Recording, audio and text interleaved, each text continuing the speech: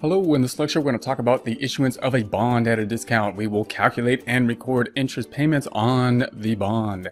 Support accounting instruction by clicking the link below, giving you a free month membership to all of the content on our website, broken out by category, further broken out by course. Each course then organized in a logical, reasonable fashion, making it much more easy to find what you need than can be done on a YouTube page. We also include added resources such as Excel practice problems, PDF files, and more, like QuickBooks backup files when applicable. So once again, click the link below for a free month membership to our website and all the content on it.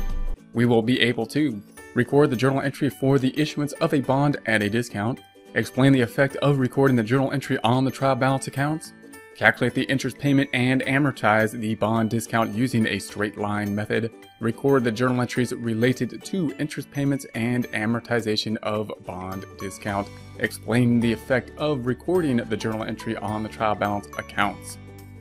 Alright, so we're going to look at this in context of a problem. We're going to have the information on the left hand side. We're going to look at a trial balance and post this within context of a trial balance so we can see it in relation to other numbers and see the balancing concept within the trial balance. In the trial balance, we're going to have a simplified trial balance where we have just a couple assets, those assets being cash and accounts receivable. We've got the liabilities, accounts payable. Then where we are focusing in this area will be the bonds payable, the discount on the bonds, and then we've got the common dividend payable as another liability. Then we have the equity section, and only thing in there at this time, retained earnings. Then we have the income statement being sales, income, and expenses. We just have income of the 700 at this time.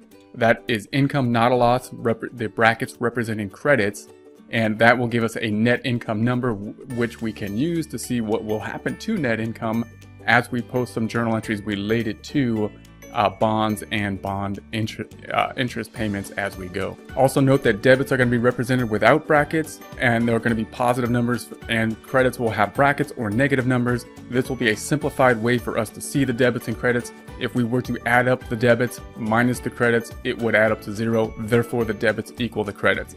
So it'll give us a nice simplified way for us to calculate everything we need to see within one page and limit the amount of columns we are going to need to use. So first thing we want to do is just discuss what a bond is, how it is compared to a note, and look at our information on this side. So we issued a bond which pay interest semi-annually. It's a 15-year bond. It's a semi-annual bond. It's going to have a face value of $240, and it's got an interest rate of 6%.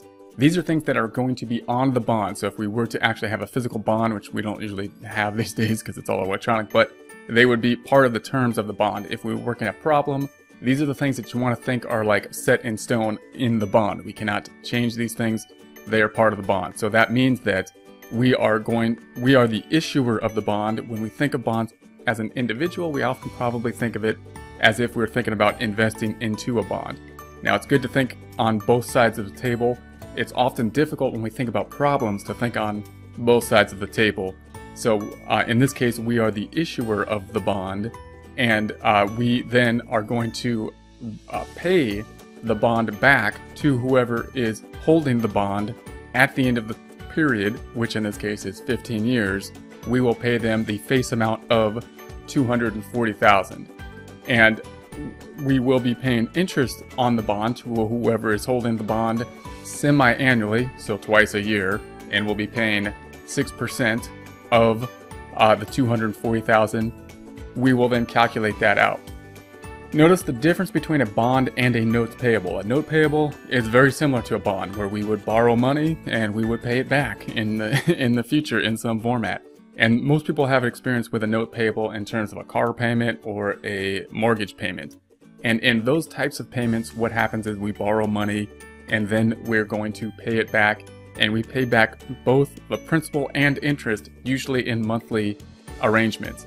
In this case, we are only going to be paying the interest on the note. So that's going to be the difference. Oftentimes with bonds, bonds could be set up in many different ways, but this is going to be a common type of bond problem in which we are just going to pay the interest.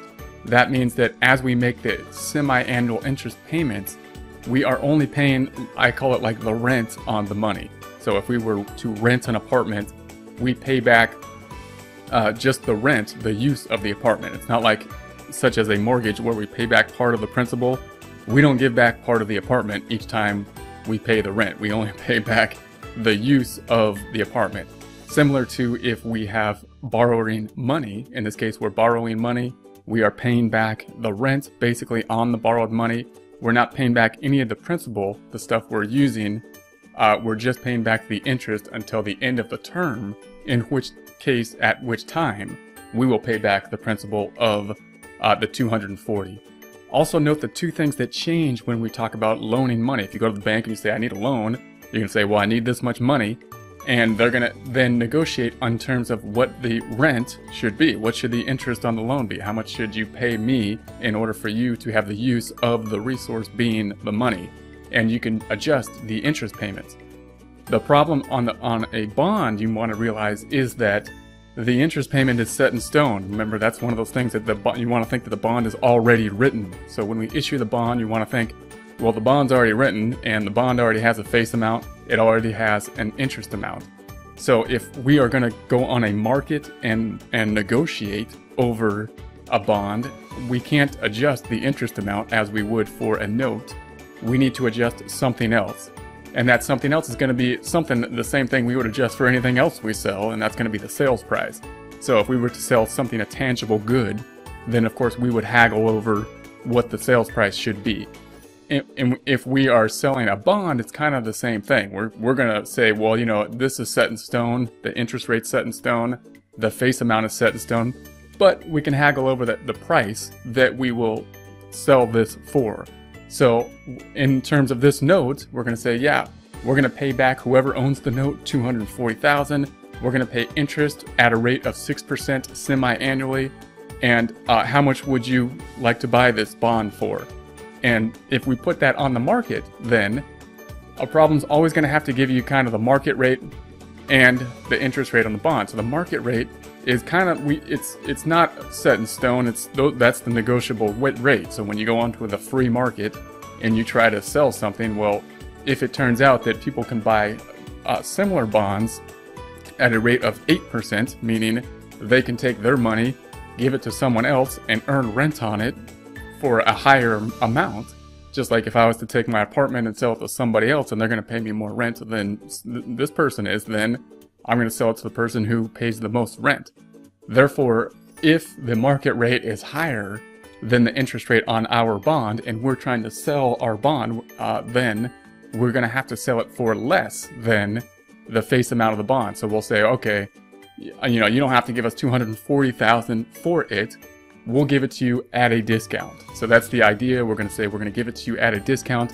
When you think of a discount versus a premium, it's easier to think of it in terms of if we are the person purchasing the bond, because I think we have more experience with that. If you go to the store and it says the sticker price said something like the face amount in this case is the sticker price and it said $240,000 and we paid for something less than $240,000, we would say that, you know, we got a discount on it.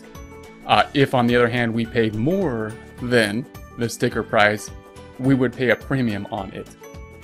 Why would we ever pay more than the sticker price on the bond? Well, that would be, of course, the opposite here. If the market rate happened to be less than the rate on the bond, then we would be selling it. The issuer would be selling it at a premium. The purchaser would be buying it at a premium.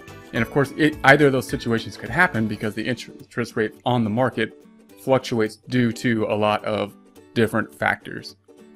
So if we go through here and we think about the journal entry as we issue the bond. So if we're going to issue the bond here, then how are we going to record this? Remember, the reason why a company would issue a bond is because they're trying to get money. So we're trying to get money in order to fund whatever we're trying to fund for the business. And so is cash affected? We're going to say, yeah, cash is affected in this case. And cash is going to go up. Cash has a debit balance. We're going to make it go up by doing the same thing to it, which in this case would be another debit. Now, the next thing that's going to happen will, of course, be that why did we get cash? Because we promised to pay at the end of the 15-year period $240,000 plus rent on that money that we borrowed at 6%. So that means that we have signed an obligation to owe back the money in the future. That money that we owe back will be, at the end of 15 years, $240,000. So the bond payable is a liability. All liabilities have credit balances. We need to make it go up by the amount that we're going to pay back at the end of the time period, which is $240. So we're going to credit the $240, increasing the liability that we owe. Also want to point out here that you could get this amount confused, one, with the issue price, how much money we're going to receive. And the reason we're gonna say the bond payables for $240 is because that's how much we're gonna pay back at the end of 15 years. It's also common for people to get confused on the fact that, well, we're not just gonna pay the $240, we're gonna pay the $240 plus a bunch of interest on top of that.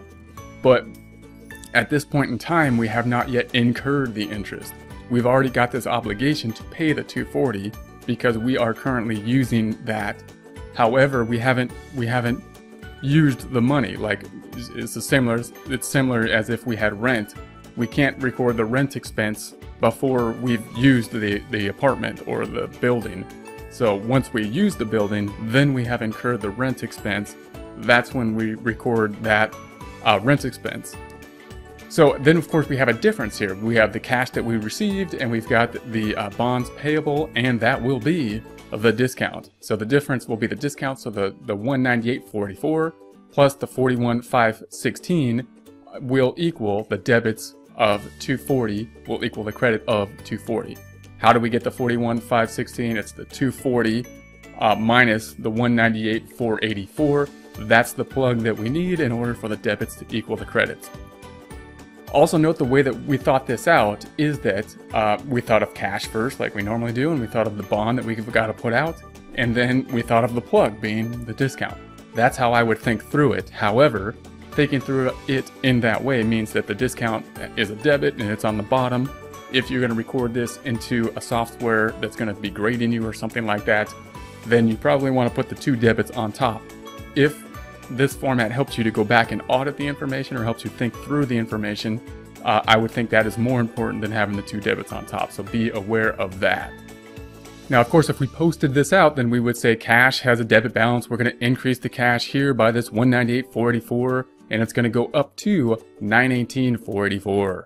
Then the bonds payable, we have a credit balance in the bonds payable. Bonds payable is a liability down here. So it has 0. It's going to go up by the $240 to the $240 credit balance. And then we have the discounts. The discount is here. There's nothing in the discount. We're going to debit the discount by the $41,516. So note what we have here. We've got the bond payable, which is the $240, and we have the discount.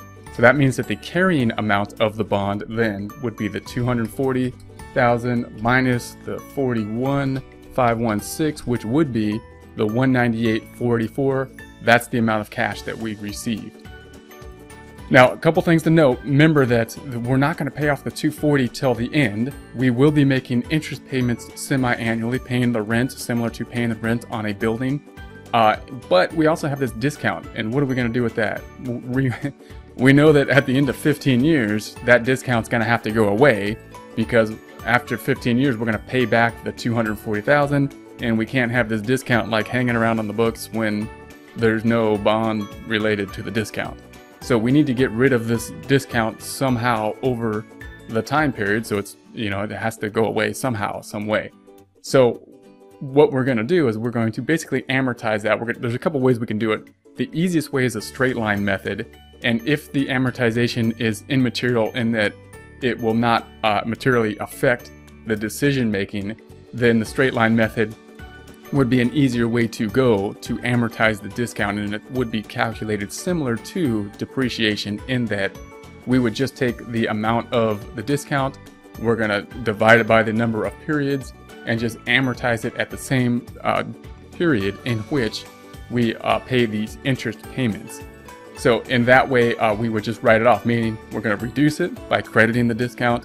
And what are we going to debit then? We're going to debit interest on the bond. And that might seem weird. Why do we debit interest on the bond? But remember what the discount is. Why do we have a discount? Because it's basically a difference between the interest rate and the market rate. So really the difference is because of the difference between those rates. It really is interest that is the reason for it, and therefore it makes sense for us to write it off to interest as we go. So let's see what that would look like.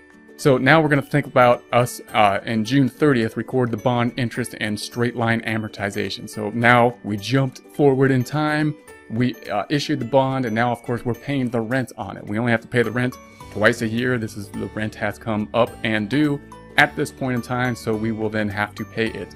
So the first question we're going to ask, well, is cash affected?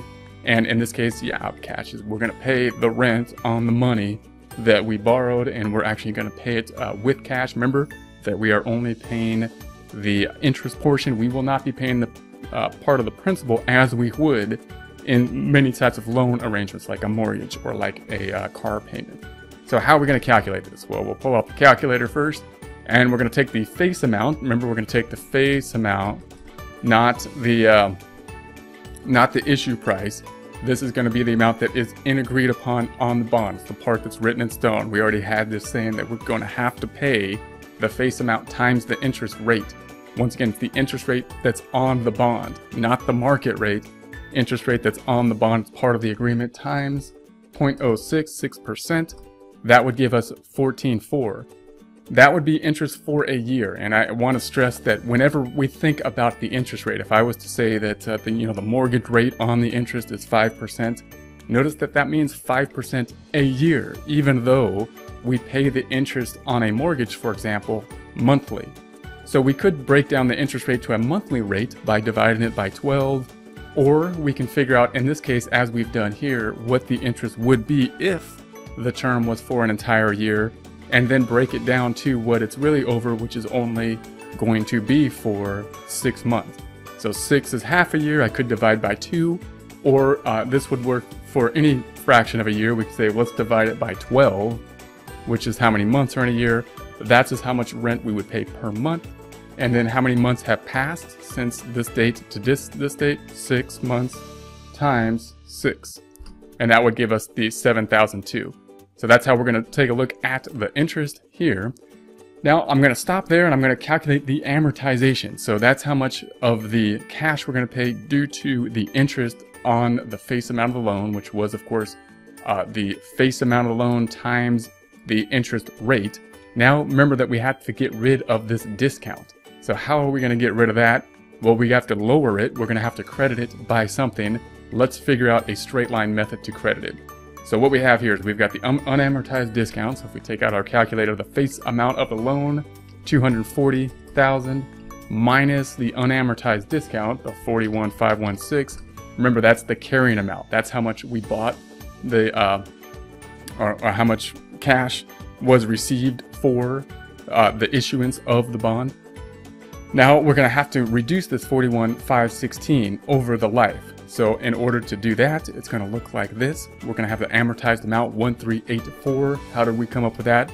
Under a simplified straight line method, we're just going to take that 41,516, and I could say divided by 15. That's how many years. So divided by 15, and that would be how much per year. However, we're doing it semi-annually, so this is every 6 months or twice a year.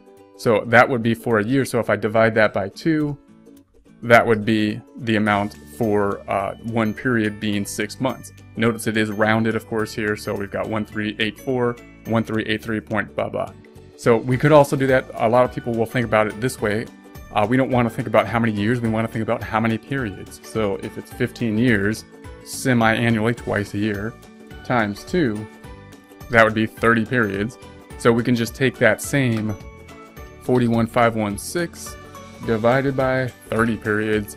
That would give us the same 1384, and that means that our discount should go down from 41,516 minus 1384 to this 4132, and then our new carrying amount, it's always going to be, the carrying amount will be the amount of the bond, 240,000 minus the unamortized discount, 4132.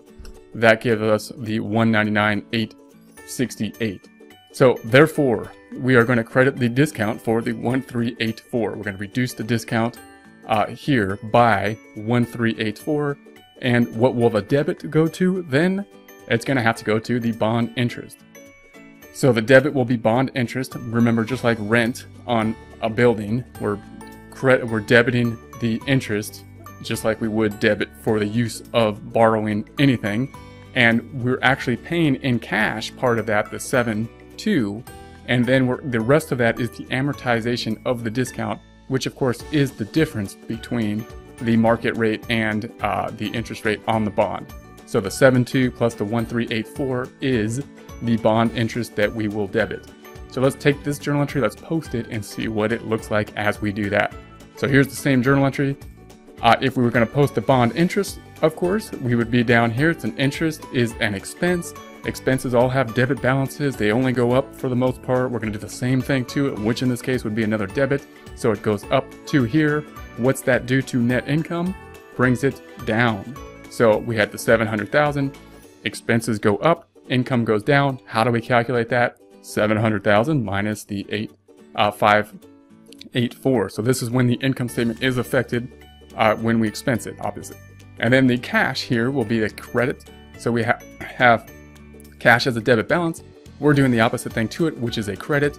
So cash is going down. So cash is going to be reduced. And then the discount. So here's the discount. Has a credit balance and we are reducing it. So we're going to reduce the amount by doing the opposite thing to it. And that brings us down to the new the new amount, the unamortized discount, which we calculated in the prior example. So now we're gonna move forward to 1231 and we're gonna do the same thing. So it's gonna be a very similar process. Once you calculate the discount on something like this, then it's always gonna be basically the same. We'll go through one more variation of it and it'll be similar as we go. So thinking through it the same way, once again, 6 more months have passed. Now we need to record the interest. We gotta pay like the rent, just like the rent has come around on the borrowing of this bond. So we got cash of 198 and the bond of course is for the 240. So is cash affected? We're gonna say, yeah, cash is affected because we're paying like the rent on the borrowing of the money.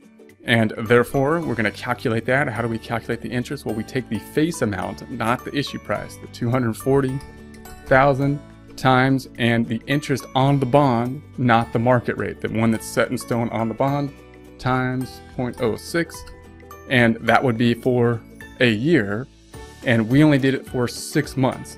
So I'm going to do it the other way this time. That last time I divided by 12 to give us a yearly total, then multiplied times 6 to represent the 6 months past.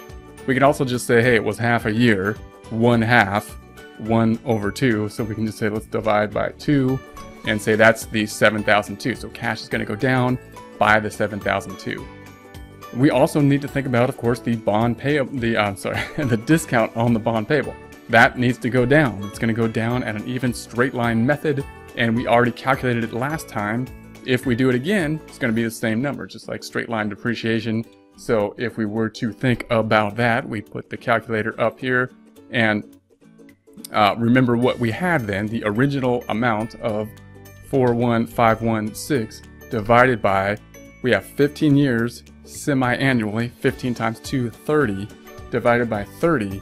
That gives us our amount that we came up with. It's going to be the same each time. And therefore, if the unamortized amount was 40,132 before, 40,132 minus this 1384 means the unamortized amount will be the 38,748, and then the carrying amount will always be the 240,000 bond less the unamortized discount 38,748, giving us the 201,252, which will be the new carrying amount. That means that we are then going to credit the discount. We're going to reduce the discount because it has a debit balance. We're going to credit it, reducing it, and then we're going to debit the interest expense. So we're paying the interest expense just like rent. We are expensing the use of the money in this case, and therefore let's take a look at this in terms of us posting this transaction. So now we have the interest expense, once again, same transaction. And if we look at the bond interest, we have the interest expense from last time on the same year, and we're going to increase it. We're going to debit it. Expenses always go up with a debit balance. So now it went up to $17,168. What did that do to net income? It brings it down. So here's the net income, brings it down. Expenses went up, net income goes down. How did we calculate that? If the income, credit, 700 minus the expense, debit, 17,168 gives us the net income. Then what happens to the cash? It's going to go down. We paid cash. Cash is a debit balance. We did the opposite thing to it, bringing cash down. Bond discount as a debit. We did the opposite thing to it, bringing it down to 38. Notice that we would keep on doing this, of course, for 30 times. And at the end of that 30 times, then this bond discount would go down to 0. And at the end of this 15-year time period, what would happen? We would pay off the bond payable at that time. So now we are now able to record journal entry for the issuance of a bond at a discount, explain the effect of recording the journal entry on trial balance accounts, calculate the interest payment and amortization of discount using the straight line method, record the journal entry related to interest payment and amortization of bond discount, explain the effect of recording the journal entry on trial balance accounts.